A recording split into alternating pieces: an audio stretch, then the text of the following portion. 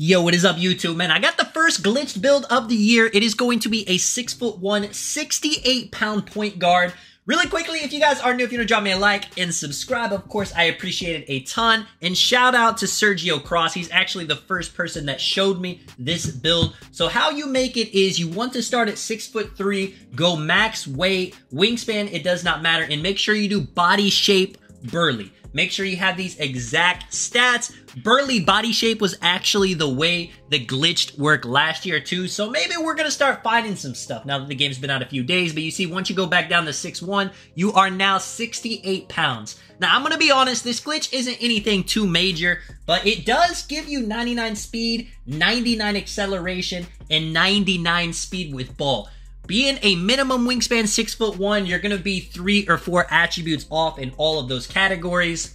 Now, is this the most practical build in the world? Honestly, no. I mean, yes, it's cool to have 99 speed, 99 acceleration, and 99 speed with ball. But if you have all of this, it's going to be very difficult to balance all your other stats. You see, the ball handle's got to be at least a 94 if you have 99 speed with ball. Personally, if you're wanting to go with a build that is all offense, then you can definitely make this work. Just be the fastest point guard imaginable.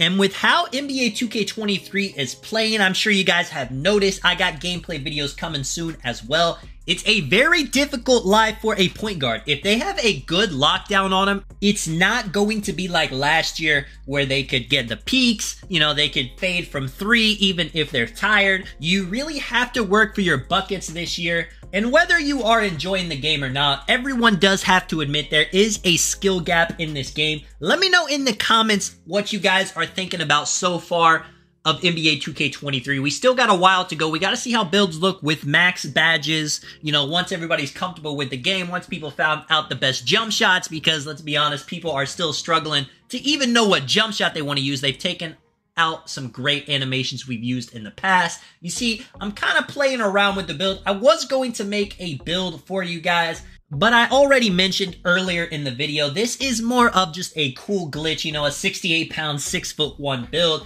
It can be great in the right hands. I personally am not a fan of having a point guard that is all offense and can't do anything on defense, so I won't be making this build. Now, if I can find a way to do a glitch similar to this at like 6'9", 6'8", you know, have 99 speed with ball, 99 speed on a build like that, then I'm definitely going to do that.